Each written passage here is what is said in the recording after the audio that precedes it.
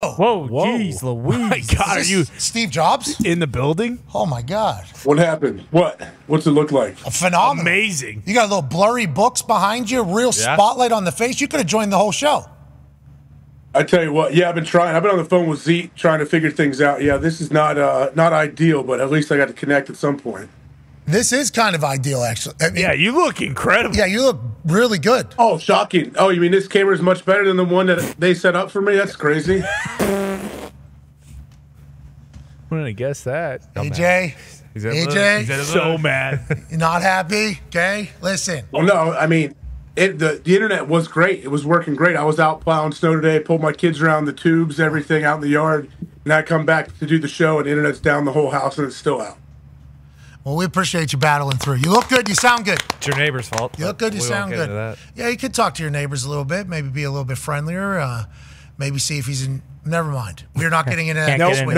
We're not getting into that this week. Start that. AJ, you're taking all 4 dogs just like Chuck Pagano. Tell me why. Let's go ahead and dive into some of these and see why you're thinking what you're thinking. You don't think the Houston Texans can keep it within 9.5 of I'm sorry, you don't think the Baltimore Ravens can pull away from the Houston Texans and make this 10-point or more off a couple weeks rest?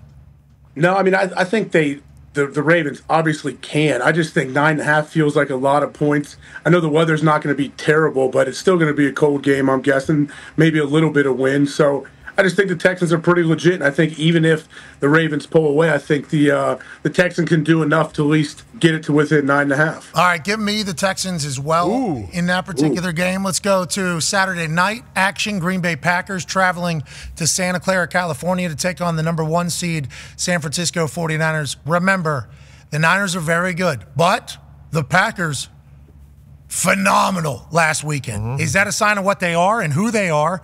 Or was that a one-off? We shall see at 8:15 tomorrow night on Fox. AJ, who do you like? You like Green Bay? Yeah, I like Green Bay plus 9.5. Again, I just think this is a lot of points. And yeah, we all know the Niners can roll and they can end up winning by 17. We never know. But I just feel like the Packers have something going. They got something going right now. And the Niners will have to see. Obviously, off a little bit of a break with the bye. They should be healthy, but who knows if they have a little bit of rust early. Lombo liked the over there of 50.5. So do you like that as well, or are you not diving into that game? I mean, I do like that. Yeah, think about it. Like, this is the one game, well, I guess the indoor game, obviously, in Detroit, but this game in San Fran, the weather's going to be beautiful, I would imagine. So I think those Green Bay players are going to get off the plane. They're going to be like, man, this is it. We love this kind of weather. We can handle this. It's like you're on vacation. The body feels a little bit good. You know, you got a little lather a lot quicker than it does back at Green Bay, even if you're inside, because the weather in the air is so dry. Give me the Niners minus 9.5. Ooh. I love the Packers, though. Why do you do it? How much do you think they win by? I don't know, dude. I don't know. It could be 24. I mean, you know what I mean? Could be. Like, this is the healthiest. Bosa, every time he does an interview, I just remind myself, like, Bosa hasn't even really, like, he's the best. Gone bananas yet this year. No. You know? He's had a couple massive games, but has not gone absolutely apeshit. Divisional round, home game, prime time, like, they got names all over that team. Not that the Packers don't. The Packers have names, I think, of the next 10 years on that team. But I think this is one of those games we'll look back at for the Packers where we go, you remember they lost to the Niners? They carried that into the offseason. They got even better. Like the Packers, this young team. But I just think the Niners' year. I think it's the Niners' year. I think they've been on a mission, and I think they play very, very good. So I think 10 could be. I think they could win by 10. Yeah, I think they could win by 10. What are you guys? Yeah, I was going to say also, like, Nick Bosa, Chase Young got a taste of the playoffs with Heineke, but, like, he went through the shitter finally back in, like, real meaningful football after coming from Ohio State, too. So he's probably been waiting for a big game like that for, I mean, legitimately years. And, like, Ty brought it up. There is a real chance where Christian McCaffrey runs for 175 yards. Like, that isn't like a, hey, this could happen. That's like a very realistic That worries thing. me. That definitely worries me. I would imagine Ty is a little bit worried. Let's see early. If Green Bay can shut the run game down early, hopefully San Fran can go away from it. Christian McCaffrey's total is 89, over under 89.5. Oh, so we're taking the over there, right? Yeah, absolutely. But they use him in a screen game a lot. Yeah. So it takes away from the rushing. What about total yardage? Is there a total yardage for Christian McCaffrey? There definitely is. Yeah, they've been doing that with Lamar. I think Lamar's is like 265, so I'm assuming Christian McCaffrey's is probably something like 125, 130 probably. I'll get you that number. Oh, yeah. No, I do think the Packers can win. I think if they get beat, though, I think they will not necessarily get blown out, but get beat by 17. Because if they get down, they're gonna have to press, and I feel like that's when their line has played really well. But last week it was basically just like, hey, you got to stop Micah Parsons. Now you got 3-4 rushers who are very, very good. And if they get down 14 points or something like that, I think that's where you could see Love taking some more chances and committing a couple turnovers. With that, love the Packers. Packers should be incredibly pumped. Yeah, no matter on what. the up and up. Yeah, I am incredibly pumped about the Packers and their future.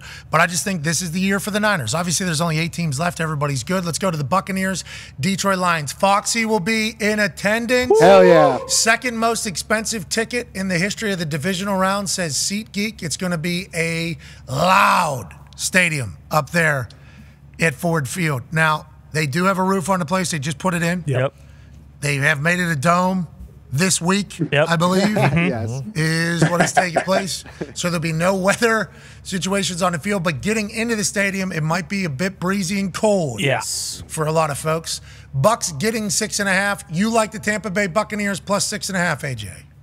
Yeah, I do. This one kind of scares me a little bit, especially listening to Lombo. What do you say? Baker's going to have to throw 40-plus times and be perfect. That worried me a little bit, but I don't know. Bake's got something special going right now. Hopefully they can get out to a hot start. I do think Bake has something special going on. I love it. I think Todd Bowles is a mastermind, big genius. Love that AQ Shipley broke that down the other day. Give me the brand new Lions. Let's go. That place is going to be of a lion's den. Yeah. Yeah. Oh, yeah. True home field yeah. advantage. Yeah, it's going to be one of those ones where, what was that, Grizzly Man? Oh, yeah. Grizzly Man made a living out of being dangerously close to grizzly bears. Yeah. And then he walked into one of their caves one night, and one of the grizzly bears didn't know that this particular human was on the up and up, and just fucking ate him. Yeah, killed him. Killed him. Just absolutely killed him. Rest in peace. This is what you're walking into, I think, with the way Ford Field has been from what we saw last week and Exactly. the amount of money these tickets are this week. Did they price out the rowdiness, or did they price in an obligation to be rowdy? That is the question that we will find out. Yeah, and last week the Rams had to use 2 timeouts because it was so loud, and at the end of the game it helped us ice it out. So that was huge. Like, the fans actually helped us win that game. And do we know if Eminem is leading into Kid Rock, which is leading into Jack White, which is leading into Big Sean? No, yeah, I don't know, but that's a stipulation AJ should think about, because if Tim Robinson is on 2 motorcycles rolling that team out, whoa, yeah, I mean that is something. Tim Allen's where driving a Mustang out. bingo. Yeah. whoa. But AJ immediately is going to say, "Oh, I didn't know that was going to happen. I wouldn't If have I taken would have Bucs known, there would have been 2 motorcycles with a house. in the middle. I would have taken the And his Bucs." giant. If Tim's wearing those giant baggy jeans, he wears one of those Jinkos that he wears when he goes to the Lions games. No, I think he's just dressing comfortably. Yeah. I think he's just dressing comfortably. Tim Robinson is a fashion god, too. Yeah. Amen. About that. Now the game that'll cap off an incredible divisional weekend. The Kansas City Chiefs versus the Buffalo Bills. Chiefs getting 3. AJ, you're saying Patrick Mahomes in points in the playoffs? Sounds good to me.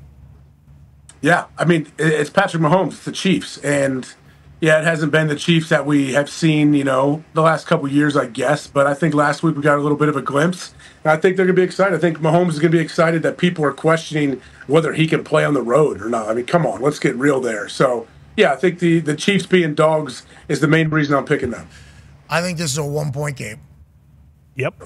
So for that, give me the Chiefs. I think the Bills win, though. Oh, Good maybe middle the there. Chiefs. It's so tough. I mean, it's going to feel like 70 for the Chiefs. They're going to be playing in like 20-degree weather, and they're going to feel Oh, my God, this is 45 degrees warmer. I mean, we experienced it this week. Like, it was 5 degrees the first couple of days. On Wednesday, it was 25, and it felt like 60. There's our picks.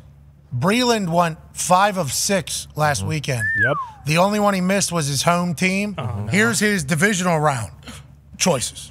My wild card predictions went 5 for 6. Yup. And my team's the only one I would miss. Damn. So I'm coming week 2 with some unbiased Picks. picks. Without further ado, let me provide the script. Bars. Houston is falling short in Baltimore, but CJ will put some points on the board. Okay, got it. The Ravens He's a lefty. running backs are running back and forth, and Lamar will find a way to get the final score. score. Hey. Close one, he Then said. the Niners taking on the Packers. I'd good. love to think that Jordan might just be the better passer, but Brock is pretty good at reading and exploiting matchups. I got a Shannon handed to the team that's got McCaffrey. Giants winning, it's a matter of pride. I know Baker may feel like he has finally arrived, but I'ma take him on ride for $1.25 and keep that Campbell's chicken noodle Super Bowl hopes alive. Hey, the Bills winning, but they're keeping it close. And the